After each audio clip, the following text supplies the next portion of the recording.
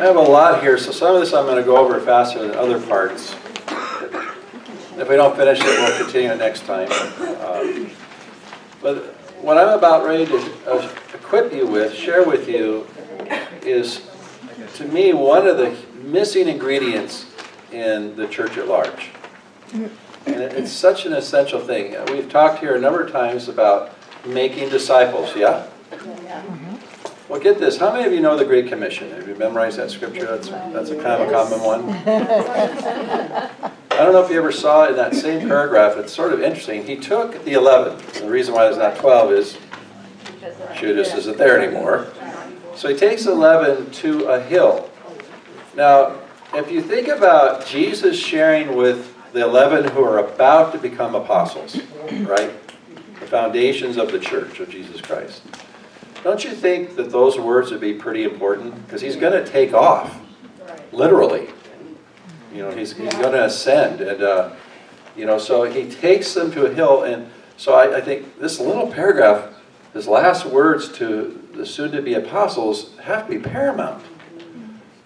And it says that he took them there to the hill, and they believed, but some doubted. This is in the 11. Like, some doubted. Really? Jesus is standing right there. You know, and he's not on the cross. He's not on the tomb. Amazing the human capacity for lack of faith as well as faith. Yeah. You know, it's amazing the human capacity we have. So he says, amazing statement. He goes, all authority in heaven and earth has been given to me. This isn't a little Bible study. He is talking about himself. All authority in heaven and earth has been given to me. How much authority is that? All. You look it up in the Greek, it means all. In heaven and earth. I mean, immense. Why is he saying that? Is he bragging? No, it's a fact.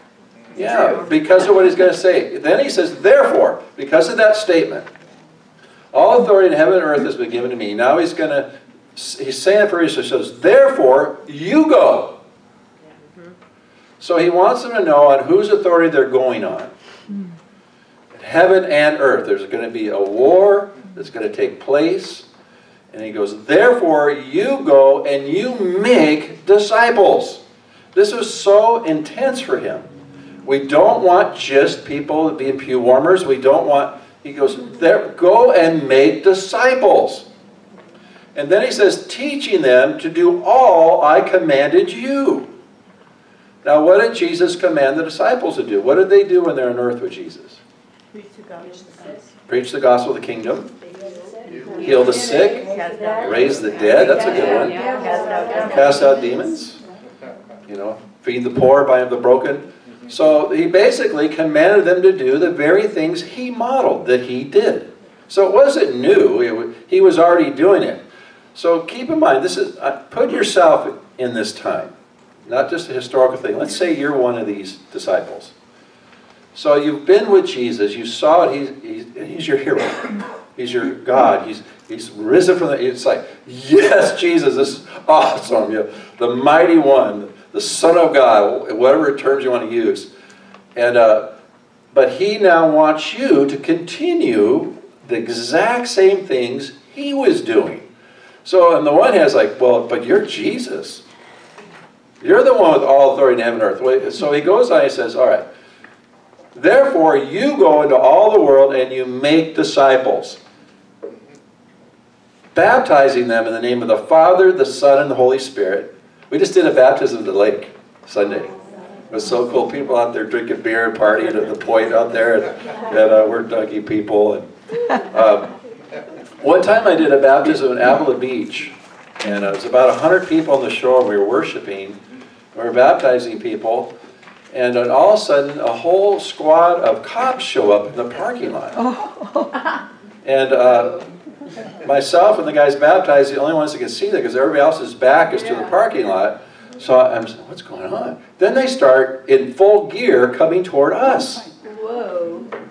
Very intent. And it's like, Somebody called them and said we were gang members drowning people in the ocean.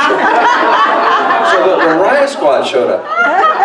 So I stop. I go over and explain what's going on. Oh man, I'm sorry. It scared the heck out of you guys. I didn't shoot anybody. Or tackle anybody on it. Man. Anyway, that's just a free one. Okay. Baptizing them in the name of the Father, Son, and the Holy Spirit. Teaching them to do all I commanded you. And then how do you do it again?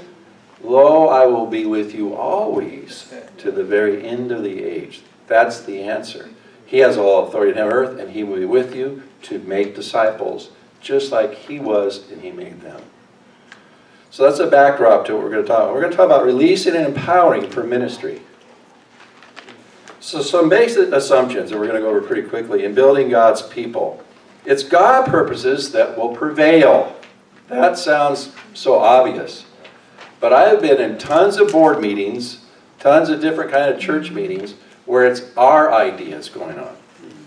You ever been in one of those? Yeah. And they're not even bad ideas. And so sometimes in my own group, I'll catch myself or ourselves, and it's like, well, maybe we should do that. This is a good idea. Another church is doing this. You know, it could be, and it's like, well, has God told us to do this? I think this is his house. Amen. You know, this is his church. Like, what does he want us to do?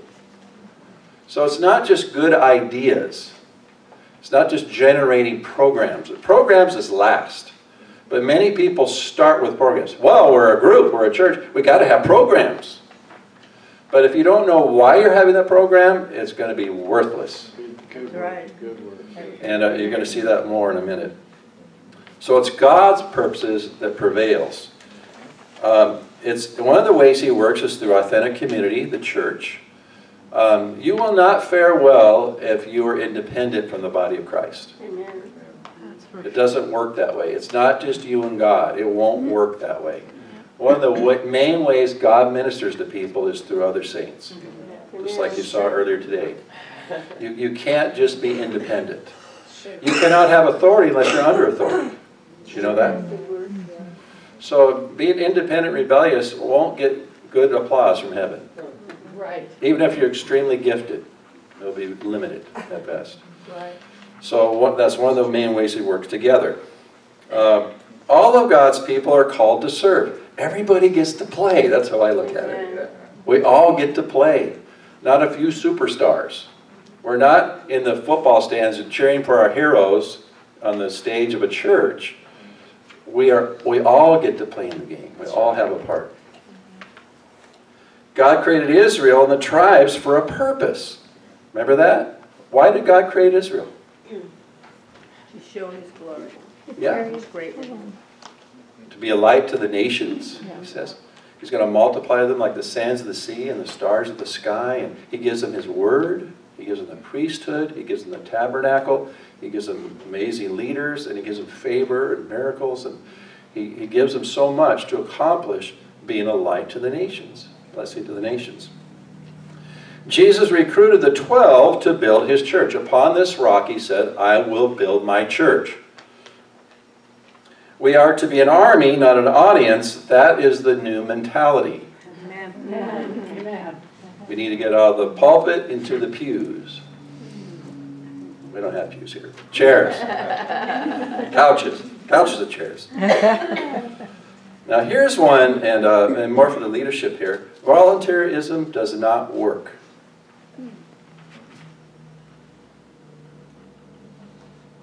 Boy, it got quiet. You know the announcement, well, we need so-and-so to do something. It's okay, but it's really not going to accomplish much. I mean, sometimes it fills a gap, it's a need. But if you put the wrong person in the wrong place, it's going to cause bigger problems.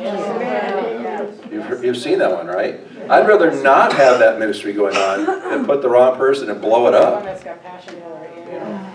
So just people volunteering, is that what Jesus, did Jesus just wait around, hey, you know, I have an announcement today at the Bread of Life show here, you know, I need some guys to usher, you know, it's like, was he doing that? He had something way more strong than that in mind. Did he go to people? Yes. Yes. And he called them to commitment. Some didn't do it. right? They didn't all say yes to him. There was rejection. Some thought they wanted to. Well, what must I do? Well, you need to sell everything. Well, what? That's a hard saying. And he left.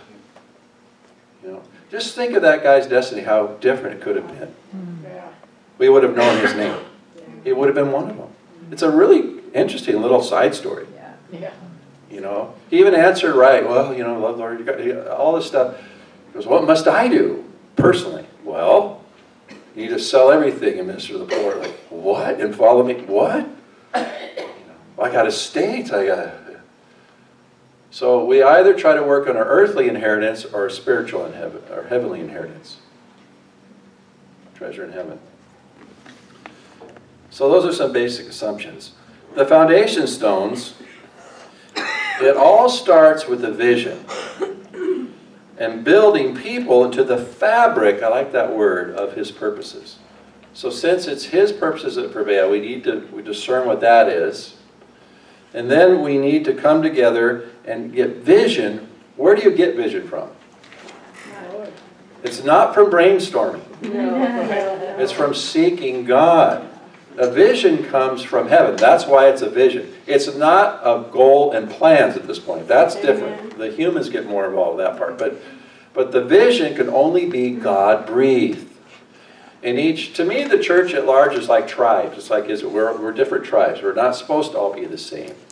We're to be one. We're to be united. But we have different flavors. You know, there's loud churches, quiet churches. You know, there's people that sit when they teach. There's people that rant and rave when they teach. You know, there's people that, you know, there's rock and roll music in churches. There's pipe organs. You know, it's just, one's not better than the other. They're just different flavors in the body of Christ. So everything a church does is a bridge to one group of people and a barrier to another group of people. You cannot make everybody happy in one ministry, in one church. So don't try. I learned that a long time ago. I'm not here to make everybody happy. All I want to know is, what does the Lord want? And then he'll bring people that are part of that vision to this particular ministry. Amen. But bless the other ones. I know I am not all there is. Our church is not all there is. This is just our part. Yes. And so I don't like it when people put down other churches, because they may be doing exactly what God wants to do, but it might be very different than what your part is. Right. So I don't sweat that, because I'm not God. I don't know what he's told them. Exactly. I used to do that. I used to get mad. I remember one pastor got to do what God told me I couldn't do. I said, that's not right. I'm going to go confront that guy. And the Lord said, oh, really? How do you know what I told him? You just do what I told you to do. What? You know, I thought it was all, you know, one size fits all or something, but it didn't work out that way. That's free too. Paul, at one point when he's in front of Agrippa, he says, I was not disobedient to the vision from heaven. Paul was so full of vision. You could not stop. You could beat him. You could whip him. He could be in the sea 3 times. He could be beat up and get on a balcony and preach some more. You know, he would go and persecute. He preached in prison. He preached outside of prison. He just went for it. And he had that sense of purpose, that divine destiny, that vision from heaven. I mean, he literally had, we know in the scriptures in Acts what happened to him. He got knocked down. I am Jesus whom you crucified. Wow. So, very important. It gives you a strength when you have vision as a people. And then one of the favorite things I like as a leader is getting the vision first and getting to spin the vision to people. And then the hard part is getting people to join in. Because not everybody's at church or any ministry for that vision. But sometimes they're supposed to be part of it, but they don't even know it. So sometimes there's resistance, or, well, I'm uncomfortable. I don't want to do something uncomfortable. Have you read this book?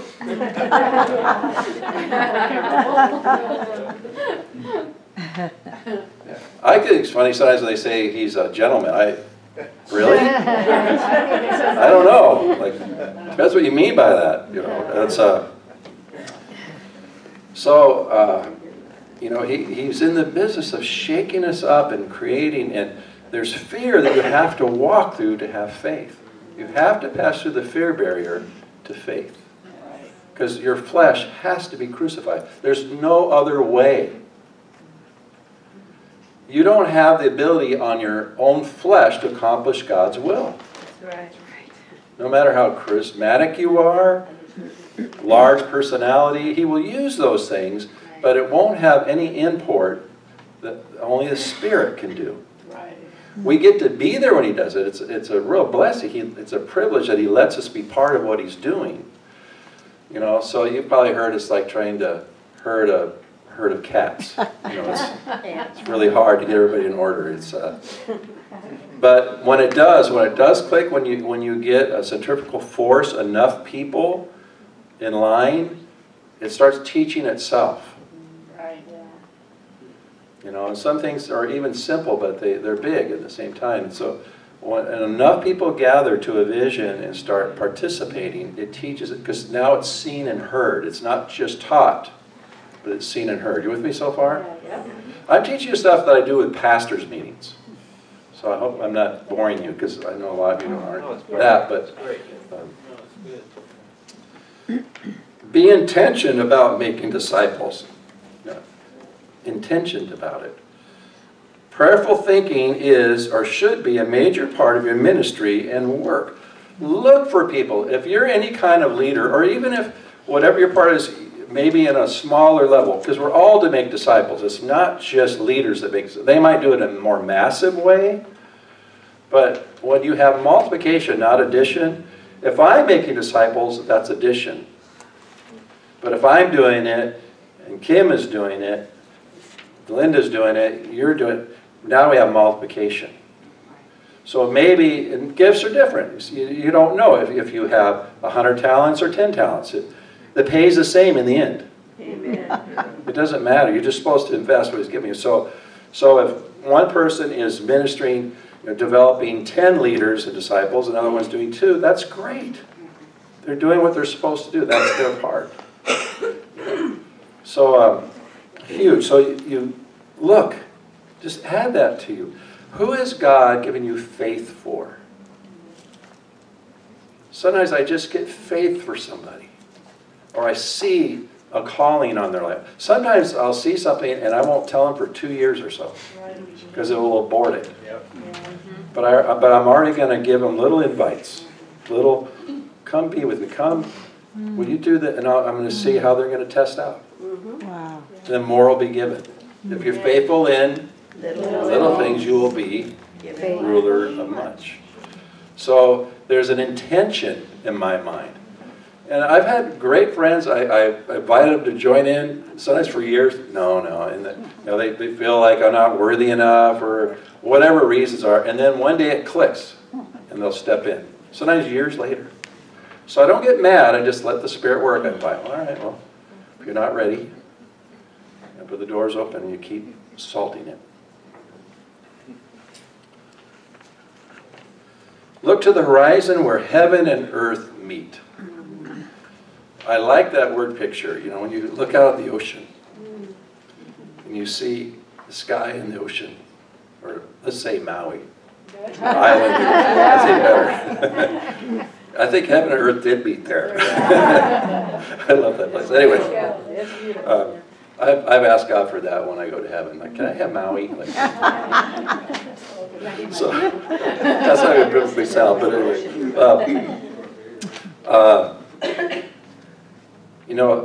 meaning, what is God blessing? Where does heaven come into our world? And my part. Where's it? Not just my world, and trying to convince God to bless my ideas or my thoughts. You find out what God is doing and blessing, and you join that. A lot less strife that way. So we get vision. So like we said, there's only one place to get that. You can't just read a book and get it. You can't just brainstorm and get it. I mean, you might, in those times, God might show up and give vision. And then you plan. You don't plan first. If you don't know what your purposes are, what are you planning for? And then you go to programs. Then how are we going to facilitate what God's purposes are? And then you get people to do it, personnel. So sometimes people go the other way around. They start with a program and then try to get people to do the program, but you ask them, why are you doing it? I don't know. All churches do this. So I just met with our youth leaders. We just sent them on a little retreat to Morro Bay. And so the main leader, I asked him, I said, well, where do you intend to take these kids? What do you mean? Where do you intend to take this youth group? You know, are you going to just meet together and just have a lot of fun and do a little Bible study? There's a lot of good things about that, but is there any sense of vision? And he just was like, goes, can you write some stuff down for me? I will, but you're going to have to sort it out. You know, I'll help you. So I made some notes for him to go over with the other leaders that he was meeting with. And they're all excited. I haven't talked to them yet, but they all are excited about recruit. As I said, you need to recruit other people. Are you going to just keep this your own little group? You know, be inclusive. There's other gifts out there that could add to this thing. You know. So they have some people in mind. So it's kind of cool. Just to stir them up, stir them up. Jesus is coming back for a fat bride. Big bride, right? Lots of people, not literally obese, but lots of people in the body of Christ.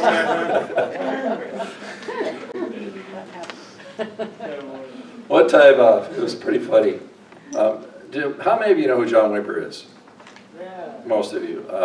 He was the main mentor in my life. I miss him so much. He did so much in my life and allowed me to do so many things and opened huge doors for me I wouldn't have done myself. I mean, I've been all over the world because of that guy. I mean, it's Jesus through him, but it's been amazing. So anyway, I had him come to my church and do a conference. So I am so excited. John Wimber's coming. This is going to be great. You know, Lonnie Frisbee's going to be, it's like, this is awesome. We're going to blow up this place. And it was great. Then we go to my office afterwards. And he goes, Jack, do you know you have more of a gang here than a team? Well, because of my background, I kind of like the idea of a gang. So I thought, well, what do you mean? Like, he goes, well, there's some things you don't know about yourself.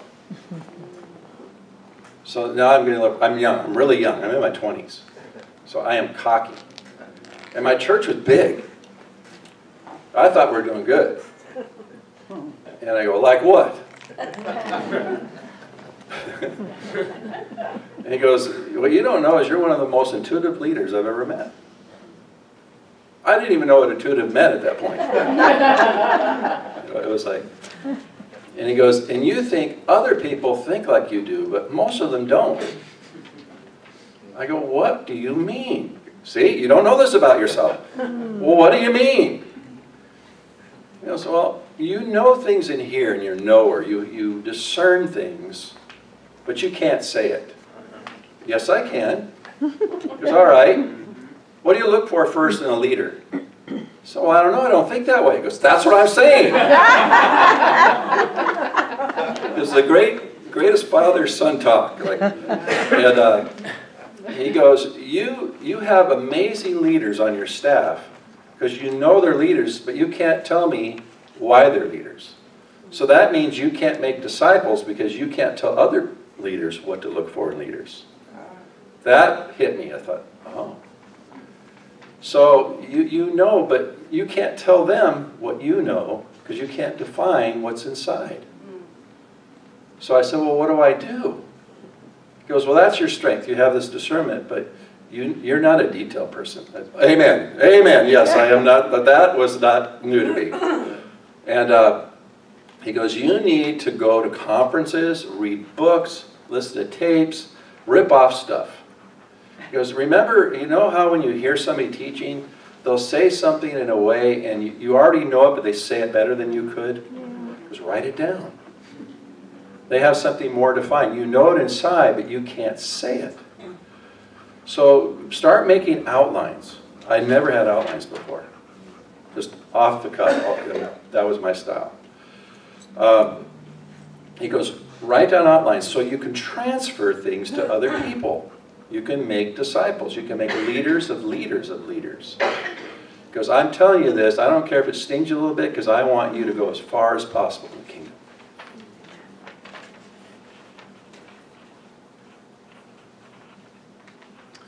So, in releasing ministry, dismissing versus delegating and transferring mentality.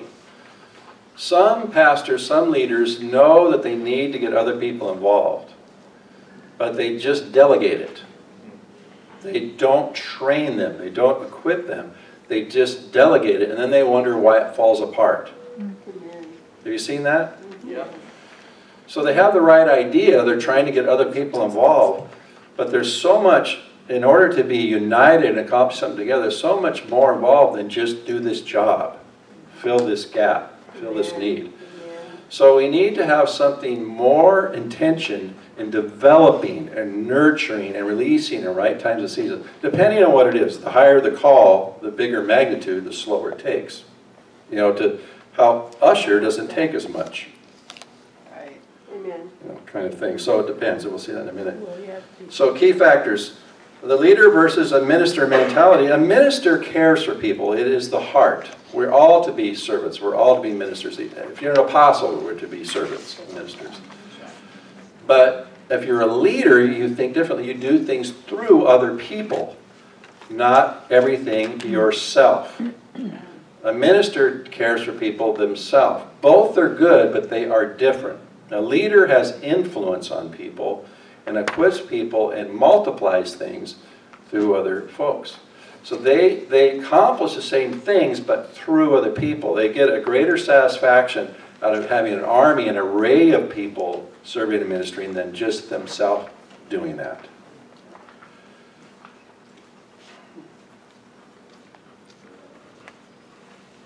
Take responsibility to lead. You know, if you are going to do something, whether it's in your own family, whether it's in the church, whether it's here, other kinds of ministries, take responsibility. And leading doesn't mean just follow me and clap your hands when I'm talking. It means leading them into the war. Mobilizing the saints for war. You know, into the fray. Training versus trying. Nothing's more frustrating than somebody says, go do a job, you don't know how to do it, and you fail. But when somebody comes alongside and trains you, equips you, comes alongside, models for you, it accomplishes a lot.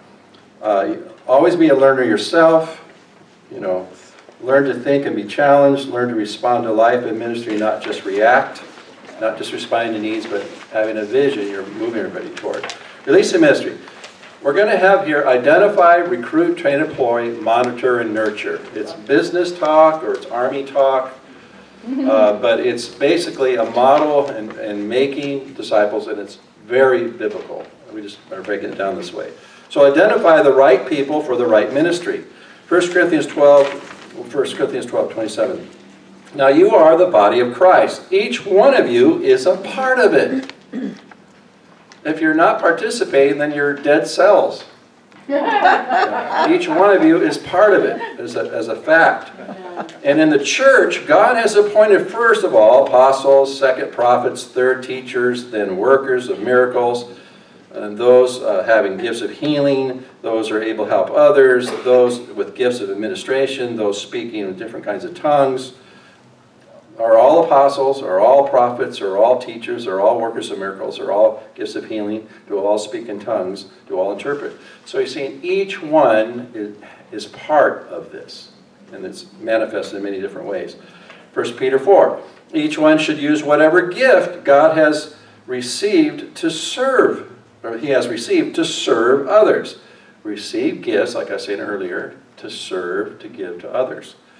Faithfully administering God's grace in its various forms. There's a bunch of forms.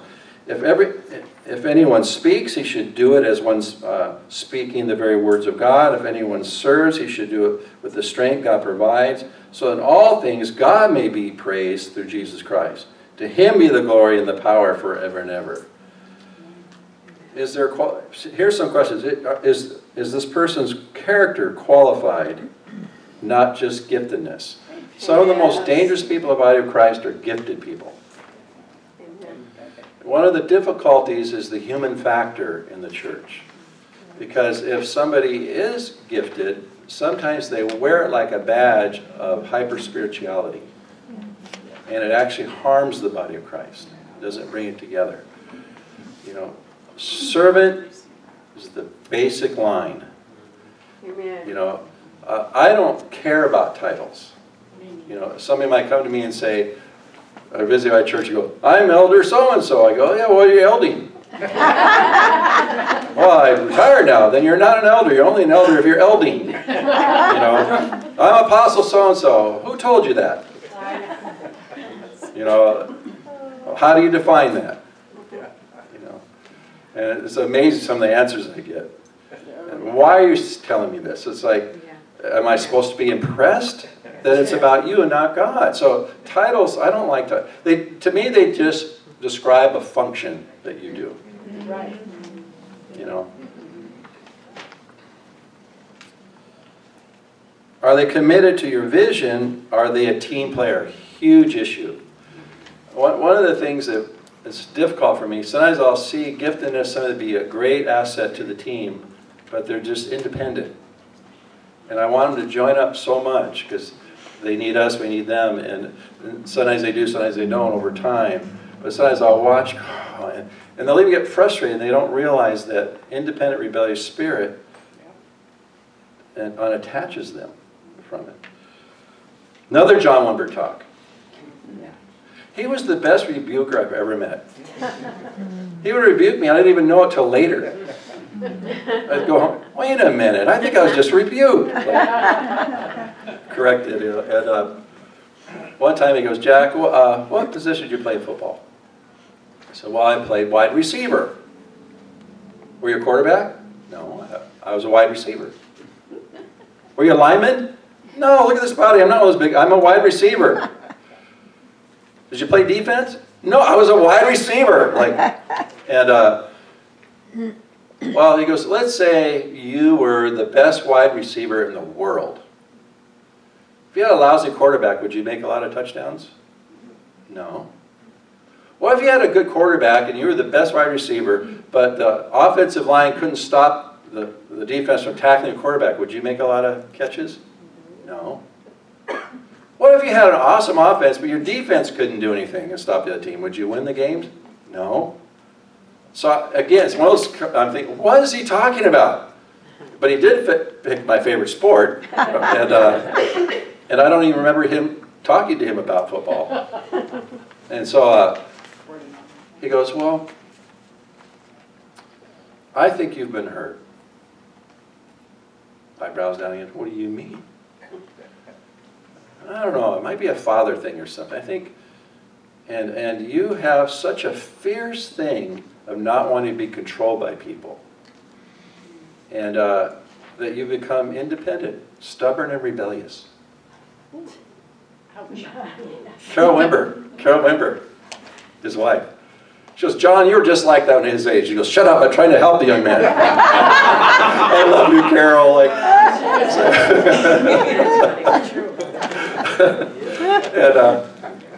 and he goes, you don't want to lose your identity. He goes, but I want to tell you right now, I'm hoping you're going to play in our team. I don't want to change your identity. We need a wide receiver in our team, but you need a quarterback. And you need the linemen and the defense, and we need to practice together, do the X's and O's, and have a plan. Yes, I'm hoping you're going to join up. I want you on our team, and I don't want to change you. I want who you are, but you need us to win the game. Amen. Good word. It was like, wow. Wow. That is for a whole bunch of you in the room right now. Good word. Amen.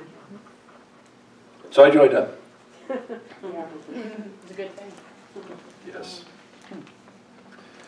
So we look for character, we look for team players. What level of giftedness is needed for this ministry? So if it's an unskilled worker, you don't have to do a lot of equipping and training other than if you don't know how to make coffee, we'll teach you how to make coffee, you know, or where's the stuff to bring we call it the Garden of Eden at our church. Ethan. So, but there's a lot of work to setting all that up. So there's a crew that they're part of our family, and they do that every week. They set up the Garden of Eden and the things. I like that. Skilled worker, you know, somebody that coordinates, oversees other people, an overseer, a leader of leaders, you know, executive leader, staff. You know, I hire people when I see them go through this process. I don't hire them for giftedness. Big mistake. Because you can be equipped and trained to do lots of things if the heart is right, if we're together, if we're one, if we have a vision that's together, good values. It's huge. And then recruit people into the ministry. So we start with relationship, we identify people, we're looking for the different skill levels, their character, identifying that, and then we recruit people in the ministry. Invest in relationship. We need to be task-oriented and relational-oriented, not either or. If you do one or the other, it will dismantle it. Huge.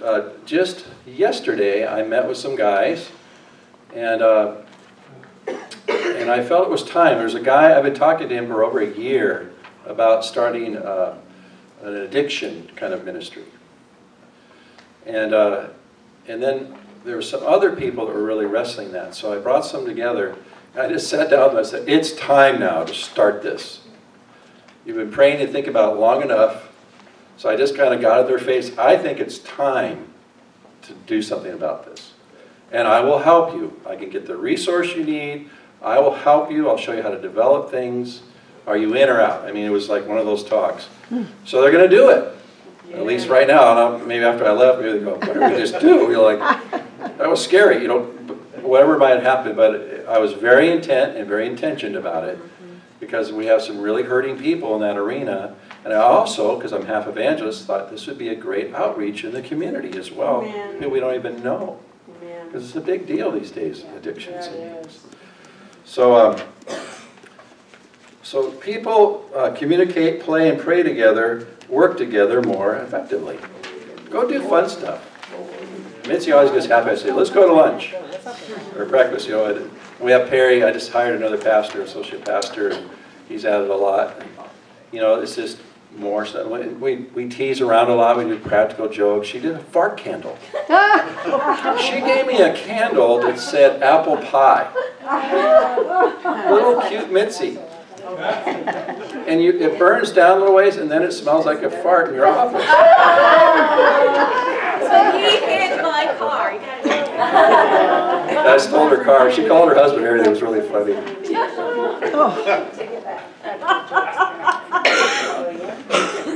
I just want you to know she needs some discipline. Who do you have faith for? Who has God given you? You know, sometimes I'll even meet somebody that's not even in my church, you know, a conference or something, and I just know they're going to join us. There's no reason to know that, and I don't say anything because I'm not sure until after the fact. But it's happened to me many times where I'll meet somebody and I think, we're going to work together. We're going to be shoulder by shoulder. There's going to be something happening, and I just kind of wait. I don't say anything unless I'm supposed to. I tell you that you are Peter, and on this rock I will build my church, Jesus said, and the gates of Hades will not overcome it. Give them a personal challenge like the ones I was talking about. I urge you to live a life worthy of the calling you have received. When you have faith for somebody, you know what their calling is. You call them into that calling. You invite them in relationally and equipping and friendship, you know, all the above. Create an encouraging atmosphere to grow and to risk. Love, acceptance, and forgiveness, you know, not judgment. Distinguish between genuine people and opportunists. Time is on your side. Watch what people do, not just what they say. I learned a long time ago, I'm more impressed with what people do than what people say.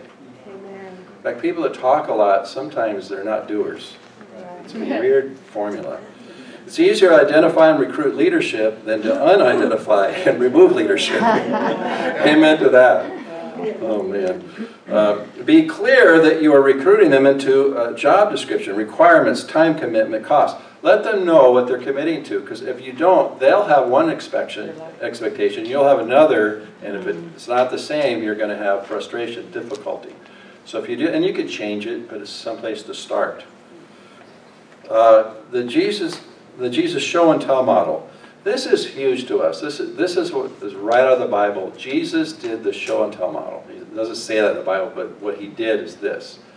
So you take people with you when ministering. So in the beginning, disciples just went with him.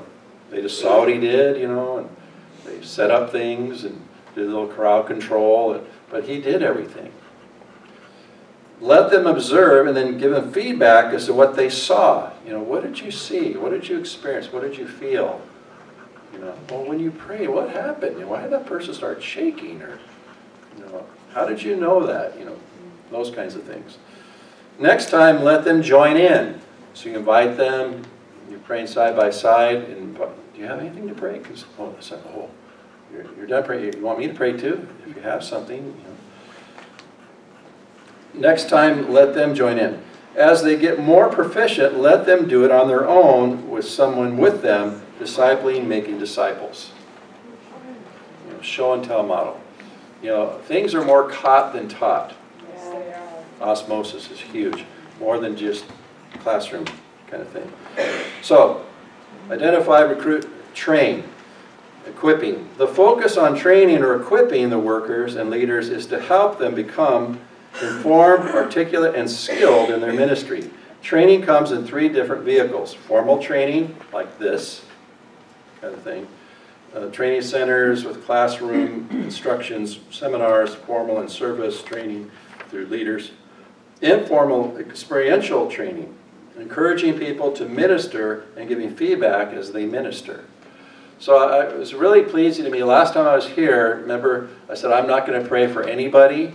The Lord's going to heal. And then all of you started praying. And it was so precious because several people came up and said, I didn't have that happen before. As they were praying for one another. And they were applying the things they're teaching on how to pray for the sick. Modeling and mentoring, more caught than taught through example and interaction and risk-taking. Again, I know I'm sharing a lot of Wimber stories, but it's because he did this with me. So it's this personal for me, so it's not a comment on different kinds of models because there are different ways the church has done with people. But I remember when I first met the Lord, I believed in the gifts of the Spirit, but I didn't see a model I could relate to. So like healing the sick, for example, I only was aware of things on television. And that particular model on TBN I couldn't relate to. So I just thought, I guess you have to be weird to heal the sick. I used to pray, Lord, bring some weird person to heal the sick. But I'll be the cool guy teaching and leading people to Christ. And he never asked that prayer. And, and then when I met John, he was naturally supernatural. And it was a model I could relate to. So I really was more caught and taught at first. I didn't know him personally. I was just in the audience and received some ministry, but I was watching and I started thinking to myself, I could do that. I relate to that. I didn't know you could do that. Just by watching, I was already being discipled. And then we actually got together and became more intense. Deploy. Recruit, train, employ. Release them into the service or their call. And you might start here and it might end up here. To station systematically over an area to spread out and form an extended front. That's all of the military talk. People should be placed in an area that they can exercise their gifts and skills, most fruit and return of longevity. If you find out what people are made for and facilitate that, I often will, somebody will say, I want to serve. I might have just a service thing, but I always ask them, what do you want to do? What's in your heart? What's your passion? And I'll try to facilitate that. Sometimes it takes a while because they're going to need to be equipped. Sometimes it's an easier fit. I did that with Danny Daniels.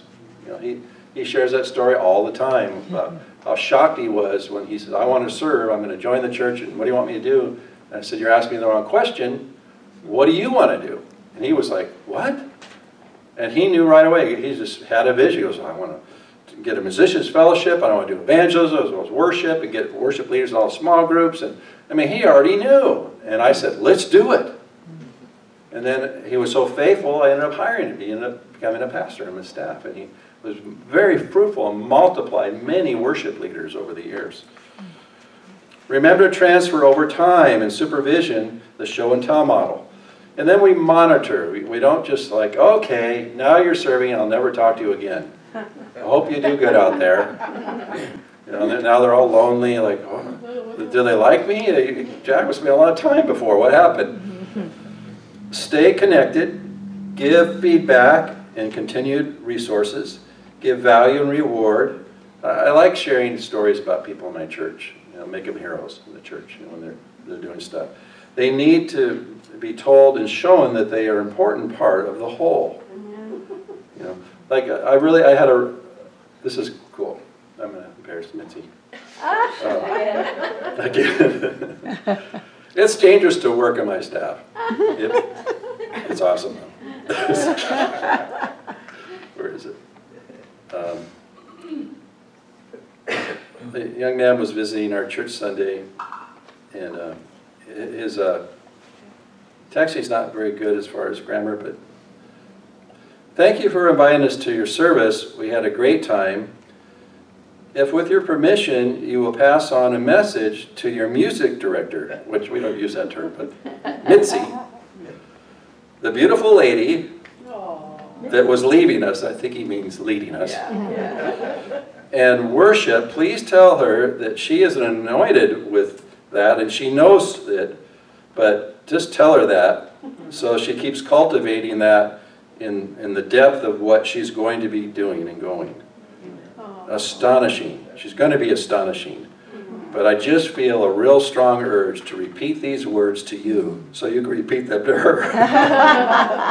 If you think it's okay. You know, and so and our staff man was all excited. I have a compliment for you. And, you know, and it probably made her day. She's crying right now. Mission accomplished.